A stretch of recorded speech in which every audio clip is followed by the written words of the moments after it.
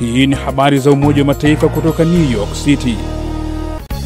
Naam, miongoni mwa habari tulizonazo hii leo kutoka Umoja wa Mataifa, mlipuko wa COVID-19 unatupa changamoto zaidi wazazi wa watoto wenye usonji, asema mzazi wa mtoto mwenye usonji huko nchini Tanzania. Hofu ya maambukizi ya COVID-19 yasababisha soko la Sakure kufungwa nchini Sudani Kusini. Na leo mashinani, ikiwa ni siku ya kuelimisha jamii kuhusu usonji, tunakwenda Tanzania kukutana na mshairi Glory Titus Mosh almaarufu kama Glory Poetry. Hujambo na karibu katika habari za UN kupitia channel yetu ya YouTube habari za UN na pia televisheni wa shirika. Mimi ni Arnold Kanda nikikusalimu leo Alhamisi ya Aprili 2 mwaka 2020. Karibu. Ikiwa leo ni siku ya kimataifa ya kuelimisha jamii kuhusiana na tatizo la usonji, Umoja wa Mataifa umetaka mshikamano na watu wenye tatizo hilo la kiafya, hasa wakati huu wa mlipuko wa ugonjwa wa virusi vya corona au COVID-19. Nchini Tanzania, janga la COVID-19 hata hivyo limetia doa maadhimisho hayo, kama anavyoeleza Isaac Maro ambaye pia ni mzazi wa mtoto mwenye usonji. Kwa mwaka huu kama miaka mingine yote tulikuwa tushajipanga kama wazazi kufanya vitu vikuu viwili. Cha kwanza tulikuwa tumepanga kufanya matembezi maalum kwa ajili ya kuelimisha watu kuhusiana na usonji na kukumbusha jamii kwamba kuna hali hii ya usonji, kuna watoto wenye hali ya usonji. Lakini pia tulikuwa tumepanga tufanye gala ambayo hii pia ilikuwa ijumuishe sio tu wazazi wenye watoto wenye usonji, lakini hata wapenda maendeleo wengine na watu wengine ambao kwa mmoja au mwingine ni wadau. Na lengo lilikuwa ni kujaribu tu kuendeleza hili jukumu la kutoa elimu kwa Watanzania wengine na wafahamu kuhusiana na hali hii ya usonji. Lakini kwa kile kinachoendelea sasa hivi, najua wote tunatambua kwamba dunia nzima ipo kwenye hali ya taharuki kutokana na mlipuko wa maradhi haya ya corona, na hivi tunapozungumza wote tunashauriwa kujitenga na mikusanyiko. Kwa hiyo ikabidi tuahirishe tukio hili. Kwa hiyo kwa namna moja au nyingine tumepata athari kwa sababu kile tulichopanga tukifanya kitaweza kufanyika. Kwa hiyo hata kama tutaendeleza kutoa elimu kwa njia zetu za kawaida, bado tunaamini haitofikia wale wengine ambao ingeweza kuwafikia kama tungefanya matembezi au kama tungefanya gala. Pamoja na kuwa Maro ni mzazi lakini pia ni daktari, je, ana maoni gani kwa wazazi wenzake wenye watoto walio na usonji katika kipindi hiki cha mapambano dhidi ya virusi vya corona? Changamoto kubwa ya watoto wenye usonji ni kushindwa kurelate na kile kinachoendelea. Kwa hiyo wazazi natakiwa tuwe makini zaidi. Wazazi inabidi tuwadadisi zaidi kwenye kuangalia dalili za maradhi haya kwa watoto wetu, kwa sababu hawawezi kutuambia bwana mimi naumwa na kichwa, maana mimi nasikia homa, mimi nasikia koli na washa. Kwa hiyo hapa ina maana sisi kama wazazi, kama walezi, tuna jukumu la kujaribu kuwasaidia kwa kuangalia kwa ukaribu zaidi na kujaribu kuwalinda, kwa sababu wakipata maambukizi pia itakuwa ni ngumu kwa wao sio tu kujielewesha kwa kuelewesha watu, lakini pia itakuwa ni ngumu kwa wao kuendelea na routine zao za kawaida.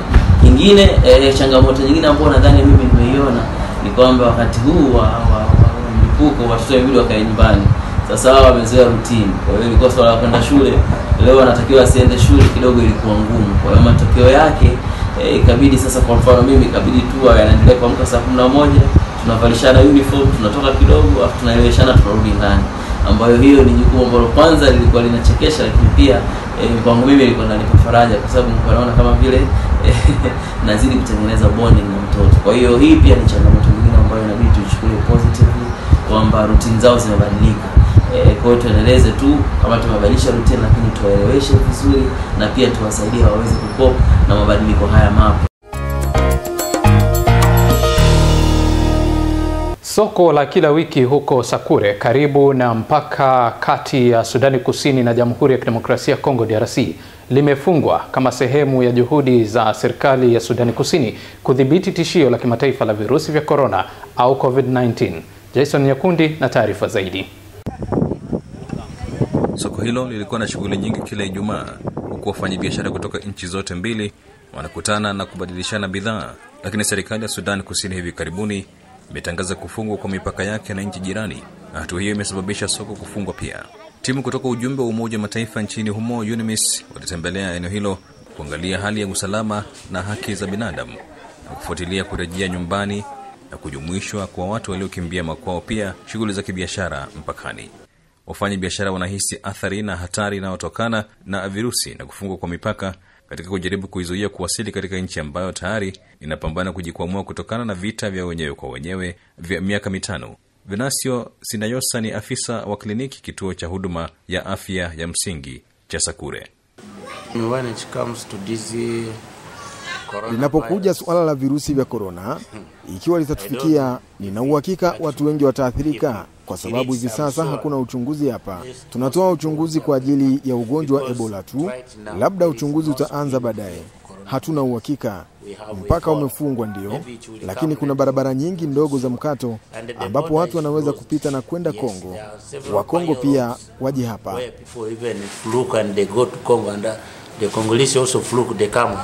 Jamii nyingi zinazozunguka eneo hilo la mpaka zinategemea soko hili la kila wiki, kwa hivyo wafanyabiashara wanateseka kwa sababu ya kufungwa kwake. George Ball ni mfanyabiashara wa Sudani Kusini. Ninakuja hapa kila Ijumaa na chumvi na sabuni nauza kwa Wakongo. Natumia pesa kununua unga, mafuta na mchele ambao mimi huchukua nyumbani kwa watoto wangu. Hii imekuwa kawaida yangu kila wiki, lakini sasa itakuwa ngumu kwangu kulisha familia yangu. Hivi sasa sina chochote nyumbani. Nilitamani kupata vitu vichache hapa leo. Lilian Sandri, mchuuzi kutoka Sudani Kusini, pia anaelekea nyumbani mikono mitupu, ingawa anasema anafurahi kupata wakati wa kulea watoto wake. Ni kweli inatuathiri kwa sababu tunategemea soko hili. Mimi huja hapa kununua mafuta ya mitende na kuiuza katika kijiji chetu. Hii imekuwa ikinisaidia, lakini kwa sasa ugonjwa huu hakuna kitu tunaweza kufanya. Lazima nirudi nyumbani na kutunza watoto wangu. Sudani Kusini kwa sasa ni mojawapo ya nchi chache barani Afrika ambazo hazina kesi yoyote ya visa vya COVID-19. Na punde ni mashinani. Mshairi Glory Poetry kutoka Tanzania anaghani shairi la barua ya mtoto mwenye usonji kwenda kwa mzazi wake, usibanduke. Baada ya siku ndefu ya mihangaiko na misukosuko ya kujitafutia riziki, baada ya pilika na safari za hapa na pale, baada ya msongo wa mawazo kuhusu hali ya maisha, sasa muda umewadia. Ni habari za UN, habari za Umoja wa Mataifa kuhusu amani, usalama, maendeleo, haki za binadamu, siasa na uchumi. Hali kadhalika makala kuhusu malengo ya maendeleo endelevu SDGs au Agenda 2030. Unasikiliza idhaa ya Kiswahili ya Umoja wa Mataifa kutoka New York. Ni habari za UN kutoka hapa Marekani kupitia chaneli yetu ya YouTube habari za UN na pia televisheni wa shirika, na unaweza kutembelea wavuti wetu ambao ni news.un.org/sw kwa taarifa, makala, video pamoja na maelezo kwa kina. Mimi ni Arnold Kanda, tunasonga mbele. Shirika la Umoja wa Mataifa la kuhudumia wakimbizi UNHCR kwa kushirikiana na hospitali katika kambi ya Zatar inayohifadhi wakimbizi wa Syria nchini Jordan wameanza kujipanga ili kuwaelimisha wakimbizi kuhusu ugonjwa wa virusi vya korona au COVID-19, ikiwa ni maandalizi ya kujikinga iwapo utatokea mlipuko katika kambi hiyo. Flora Nducha na taarifa zaidi. UNHCR imesema inafanya kazi na Wizara ya Afya ya Jordan kuandaa mazingira ya kupambana na virusi vya korona. Yadi Shawiati ambaye ni afisa wa afya katika UNHCR anasema, tunawapa mwongozo kuhusu utaratibu wanazozifanya ndani ya kliniki zao kwa maana ya kudhibiti maambukizi na kujiandaa na utayari. UNHCR imesema hadi sasa hakuna mgonjwa yoyote wa COVID-19 ambaye ameshapatikana miongoni mwa wakimbizi ndani ya kambi hiyo, lakini hospitali ndani ya kambi hiyo ambayo inahudumia wakimbizi wa Syria takriban 76 inajiandaa kwa mlipuko wa ugonjwa huo.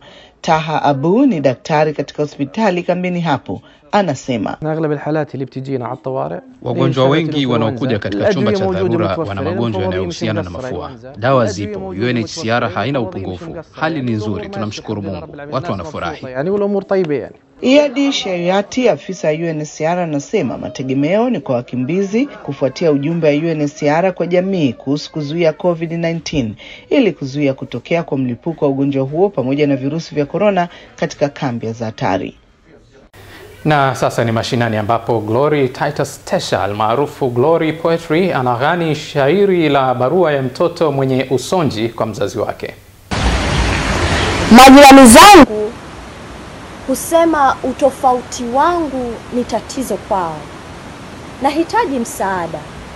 Jamii yangu kunisikiliza haitaki kabisa. Kwao mimi ni mzigo usiowezekana. Ila mbona mimi nawaelewa? Lugha zao za kunikebei mbona nazielewa? Zangu hisia hawataki kabisa kuzisikiliza. Kama madaktari wanataka kunitatua, nikiwasalimu lazima kunicheka. Hawajui tu huyu Mungu aliyewaumba wao ndiye aliyeniumba na mimi. Shukrani sana Glory Titus Tesha kwa shairi hilo lenye ujumbe maridhawa. Na hadi hapo ndio natamatisha habari za UN hii leo kutoka hapa Marekani. Tukutane tena kesho kwa habari zingine. Pia waweza kutembelea wavuti wetu wa news.un.org/sw kwa taarifa mbalimbali. Na pia ukiingia katika YouTube channel yetu inaitwa Habari za UN, unaweza ukapata taarifa zaidi. Kwa niaba ya Sumta Masoi ambaye anachanganya picha hizi akiwa West New York, mimi ni Arnold Kanda nikiwa Elizabeth Nujeze nasema uwe na wakati mwema, usiona bugdha. Kwa heri.